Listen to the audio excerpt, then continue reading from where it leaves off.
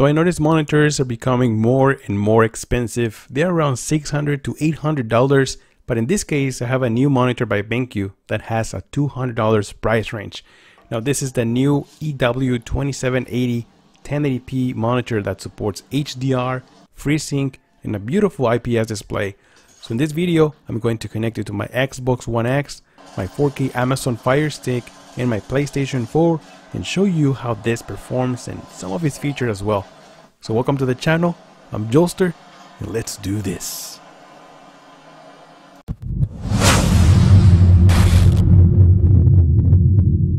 Alright, so first I'm going to try it with the Xbox One X, of course. This is where I play the most of the time. So let's go into the settings real quick. Settings. And then let's go into TV and display options. And this is, like I said, this is a 1080p. So you only have the option of 1080p and 720p. Now on 4K TV details, you're not going to have everything right here. Everything is in red. Although, let's go and check over here, video modes. This monitor does support variable refresh rate, although YCC 422 and HDR10.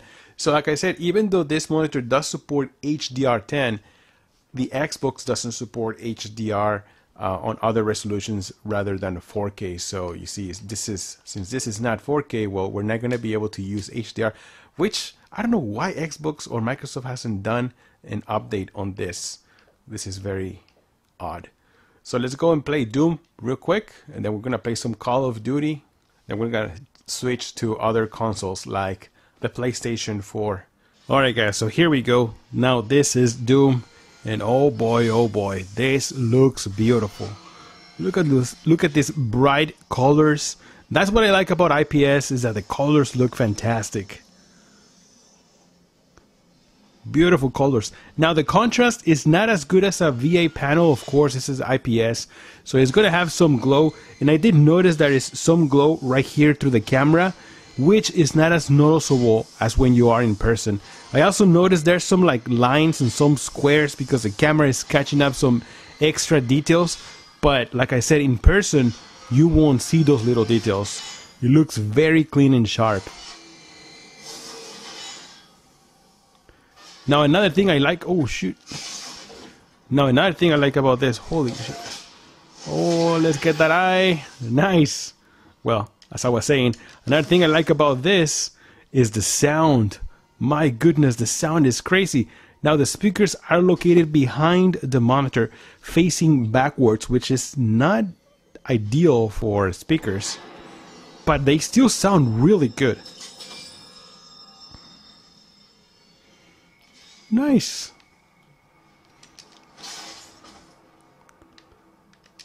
Let's go over here. I think I've done this before. I'm not sure. Oh, I missed it. I missed it. Oh well. Gotta do it again. Alright guys, so this is Doom. Let me switch to another game. Let's do this. Look how beautiful the colors look, even though this is a 1080p with emulated HDR. Jesus Christus. I'm going to dominate. Let me tell you, this feels very responsive. Even though this is a 5 to 5 millisecond response time, it still feels very responsive. And I like it because this is very important, especially if you are a competitive gamer. Oh my god, that guy almost killed me. Oh, I got that guy too. Oh wow. Let's go down and play some more. Oh. What the hell? Where are you going? Where are you going? Got a personal radar now? Woo! I'm liking this. Oh, another kill. My goodness, Jolster, what is going on? Oh no. Oh, another kill. Jolster, you are dominating. I got a cruise missile now. Jesus Christus. Alright guys, so now I am connecting my Fire Stick, my Amazon Fire Stick, and I have the 4K with HDR and Dolby Vision. And let me tell you, this monitor, it'll take it like as a 4K program. So let's go over here. For example, you guys can see right there on top, it says 4K UHD, and it also takes it as an HDR. So basically what I had to do is I had to go to settings on my Fire Stick and just push HDR to always HDR. That way it'll take it as an HDR program. So for example, I don't know if you guys have ever watched this TV episode, The Voice. Man, this is one of my favorite shows right here on Amazon. You guys better check it out. So this looks pretty good. Also, let's go over here. Let me show you another one that's actually pretty good too. This one, and if you go through it, then you notice that it will have HDR. You notice in the bottom it says HDR. So it's playing at 1080p, but it will take the HDR if you want to use the native HDR from this monitor. So over here, you only have two choices. So that is the Cinema HDR and then the regular HDR. Now I do notice that with the Cinema HDR, it has better contrast, so you'll get to see more details.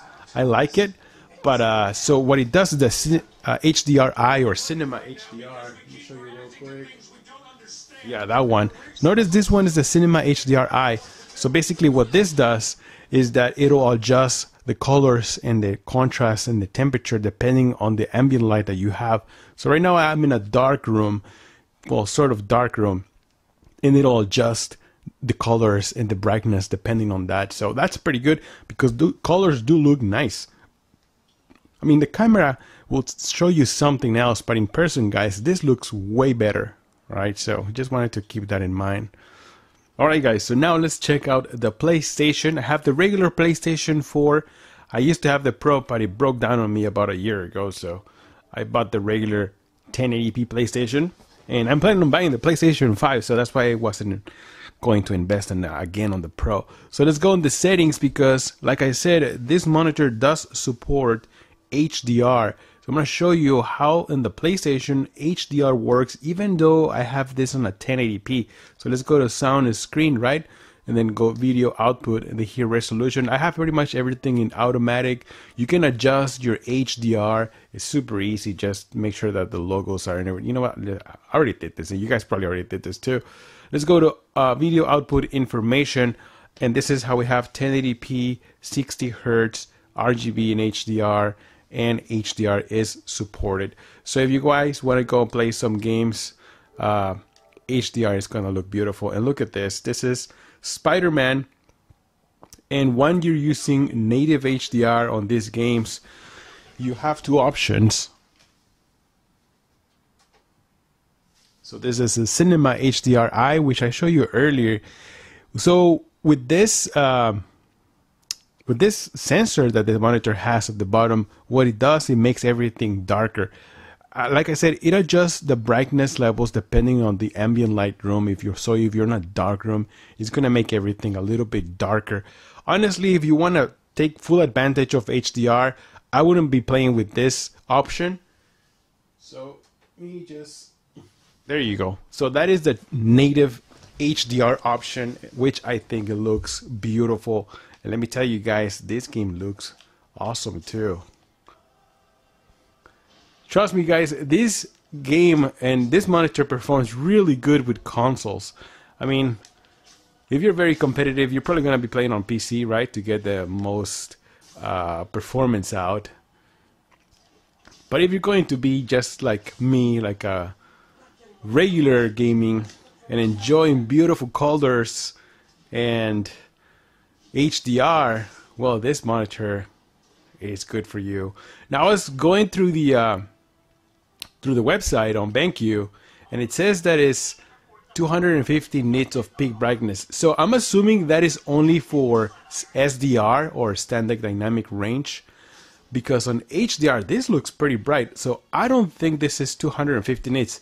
I've seen 300 nits or 350 nits, and they don't look as good as this. So I'm thinking this is around 400, but I could be wrong. I'm just basing this through the experience that I've had with other type of monitors. All right, so let's change to another game, right? Let's do this. All right, guys. So guess what? We have the new Call of Duty campaign, Call of Duty Modern Warfare 2 campaign, available only on the PlayStation as for right now. So it does support HDR. So this is the remastered campaign, and it also supports HDR. And look how beautiful this looks. My God. So there's a couple of things I wanted to mention before I continue, guys. I noticed that on the camera, there's some glow on the top, right here, right over there, right? And then over here through all the top, I noticed there's some glow, but there's nothing like that in person. All right, so I just wanted to keep that in, talk about that because there's nothing like that. I also noticed there's some like lines, some like squares throughout the game. It's nothing like that in person. It looks sharp, it looks colorful, it looks beautiful. Wow, so awesome to be able to play this campaign again. So there you go, guys. This monitor looks pretty awesome. It has 3 HDMI ports, so if you have your Xbox, your PlayStation, your Nintendo Wii, not Nintendo Wii, Nintendo Switch, then you can have everything connected. Or also you can use your Fire Stick as I showed you earlier before, which looks amazing with HDR as well. So this monitor sells for $200. If you're interested in buying one, I'm going to leave a link in the description of the video. You guys definitely check it out. It is a really good affordable 1080p with HDR and 75 Hz of refresh rate. You can obviously overclock it. Oh my God. And it also supports FreeSync. Now it works with my Xbox, but not on the PlayStation. Obviously, it doesn't support it. So there you have it, guys. Let me know in the comments if you have any questions. I highly recommend this monitor for the price. If not, if you want something more performance, check out the other one, the EX2780Q. All right. Let's do this. Let's light them up. Whatever. They're running. They must be hiding something. Holy mackerel, what the hell? I mean, he's not dying? Oh my God. Get us out of here. I forgot about this.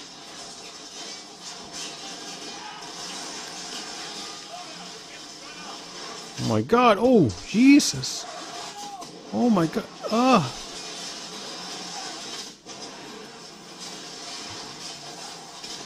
Oh my God, I'm getting bombarded, let's get out of here. Oh my God, it was my friends. Oh, what the hell, this is like a roller coaster.